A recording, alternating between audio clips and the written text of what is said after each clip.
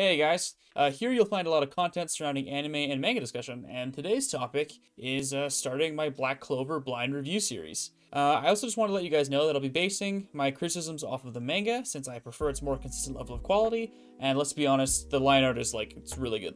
So, without further ado, let's get into the very first ever Black Clover blind review on this channel. So Black Clover starts us off with introducing the world for which the story takes place in. This is a world where everyone can use magic. Whilst not everyone has powerful magic, everyone at least has a drop of mana. Of course, the exception is being our protagonist, Asta, who is born without any magic ability whatsoever. You see, Asta's character, at least thus far, is pushing the idea that hard work is more important than just raw talent. Personally, I think it's a really strong message to tell people. Also, we see Asta constantly training, doing sit-ups, pushes, and the like in order to make up for not having magic. He doesn't really let the system of the world hold him back.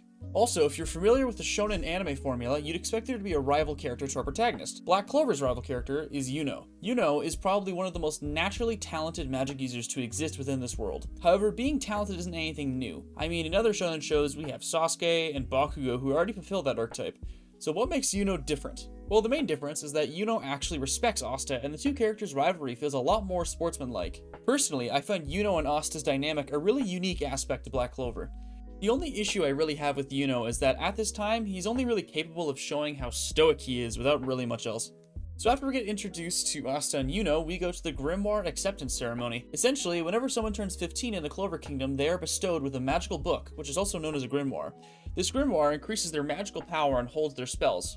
Grimoires come in all different shapes, sizes, and colors. Of course, to be expected, Yuno ends up getting the 4-leaf clover, which some could argue to be the best Grimoire available, while Asta received nothing. Afterwards, Asta and Yuno leave, and then Yuno gets jumped by evil, nameless, chain user guy. He reveals that he's an ex-magic knight, and he easily restrains Yuno. Asta then comes in to save the day, however with no magic ability, he gets taken down fairly quickly. Although regardless of Asta's position, he doesn't back down, and Asta acquires the 5-leaf clover Grimoire, which contains a demon and a magical sword. Asta uses the sword to cut through the enemy's magic and take down the chain wielder. Personally, I think this conflict was done rather poorly, since it was pretty obvious the chain wielder was not formidable or noteworthy in the slightest. In fact, I think it was pretty bogus that he even restrained Yuno at all, considering how powerful Yuno is. Past this, the two of them head to the Magic Knight's entrance exam. Now, if you know me, you'll know that I love exam arcs, or tournament arcs, or really anything of the like, and I'm really glad they decided to use this early.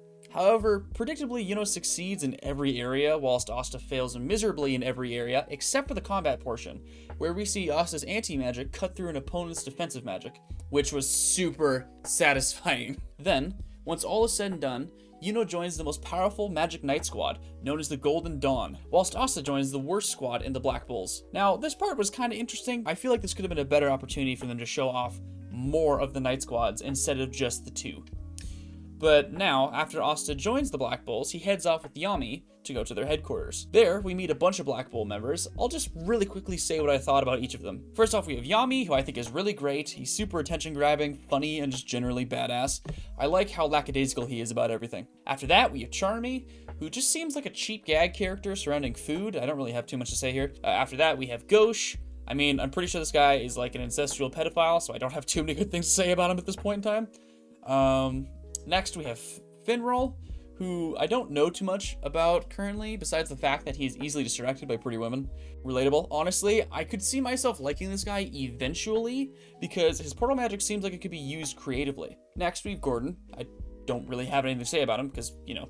Then we have the fan service character Vanessa, and man, I really hope she has any form of substance whatsoever. Afterwards is Magna. Honestly, I don't really feel any positive or negative way towards him. He just seems like an older, shoutier version of Asta with a weird hairstyle. Then finally we have Luck. Luck seems like he could be either really interesting or really obnoxious depending on how he's utilized in the story, so let's hope for the best. Finally, we get introduced to Noelle. Noelle is a powerful noble who has issues controlling her very powerful water magic abilities. I actually find this dynamic of a powerful mage who has issues controlling their power really interesting. However, sadly, Noelle is a tsundere. I'm just gonna let the cat out of the bag here and say that tsunderes are my least favorite character trope. I really hope she evolves away from being as stuck up as she currently is. After dealing with Noelle's crazy water magic, we come to the climax of this arc, which is Asta's first mission as a Magic Knight, which sadly was actually my least favorite part of this arc since the villain was so bland he basically was not even a character. He had a pretty boring design and had very little in terms of an emotional core or interesting power usage. However, surprisingly, Noelle actually made this conflict for me. She finally learns that commoners are valuable, and she uses her water magic to create a protective dome. And after the fight, Asta gets a rock and the bird. The rock is probably going to become important later on, but let's just be honest, the bird is my favorite character this far. I just really like the bird's, like, expression. It's great. Oh, and also Asta takes a trip to the Noble Realm and meets the Wizard King. I believe that's all a manga-only thing. I don't think it's in the anime. And honestly, I'm gonna need to spend a little bit more time with the Wizard King before I can really get a solid impression of his character. So far, Black Clover is pretty decent. It has some strong points, it has some weak points. However, with a lot of shonen, it usually takes 2 to 3, or, you know, in One Piece's case, 10 volumes to get good. So I'm sure Black Clover will improve very soon. Anyways, guys, that's all for today's review. If you like seeing my blind reviews, please feel free to like, comment, and subscribe down below. However, please be careful with spoilers. Anyways, as this video is going up, I'm currently working on the dungeon exploration arc, so look out for that. Alright guys, later.